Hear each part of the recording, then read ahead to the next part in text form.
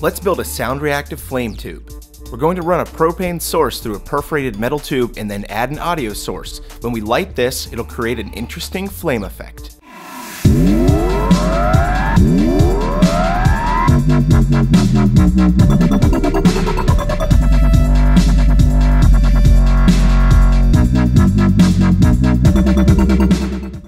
First things first, let's build this classic physics experiment.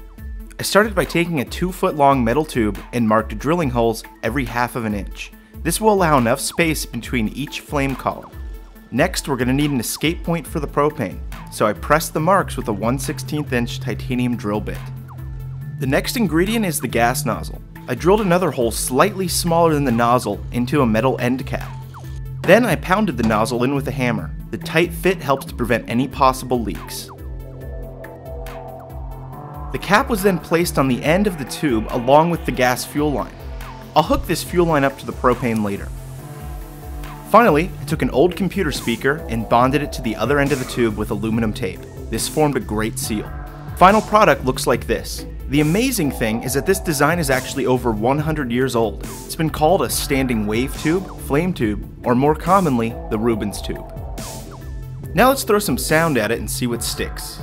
I hooked up a synthesizer to the speaker and tested out various frequencies and sounds.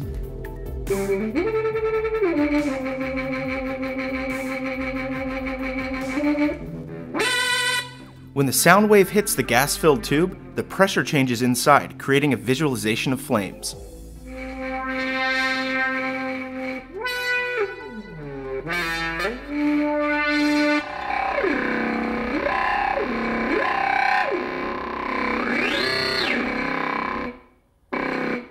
Okay, now let's see what happens if we throw a little dubstep at it.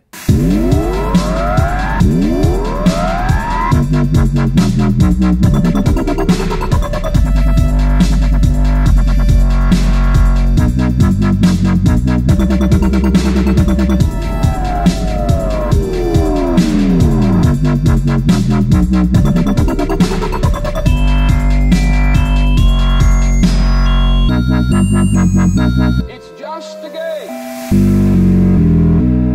If you want to see more tests we did with the flame tube, click one of these links.